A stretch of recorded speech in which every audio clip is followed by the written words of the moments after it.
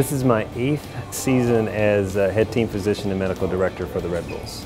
My responsibilities during the game are basically to make sure that if any major episodes happen, whether they're medical or orthopedic, I'm on hand along with on-site medical personnel who I direct will intervene as necessary.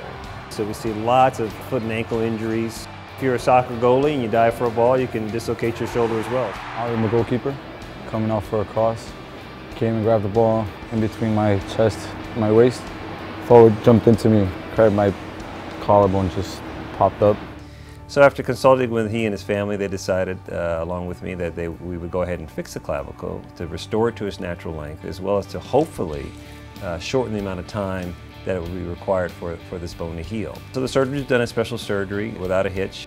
The funny thing with him is he's so confident when he talks to you. It's all right, nothing's gonna happen, you're gonna be out of here in 2 hours, you're gonna be fine.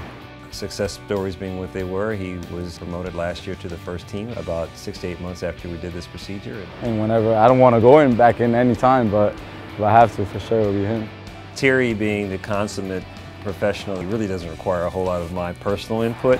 What strikes me about Thierry is the level of professionalism he brings not only to his behavior but to his fitness. But the most important thing, whether you are on or off the field, you need to know your body. You need to know how your body is going to react in terms of what you're eating, what you're drinking, how you recover, how fast you recover. As with any player, he gets his bumps and bruises from time to time, but he listens. And because of that, I think he's able to, with my input, stay very, very healthy. The training staff is very, very involved in their minute-to-minute care. So my role with them is to get daily reports as to who's recovering from injury, who's newly injured, and how we might manage those.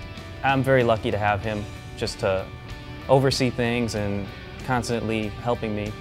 I enjoy it. It's really one of the things that have helped define my career with regards to giving me a really profound and deep sense of satisfaction.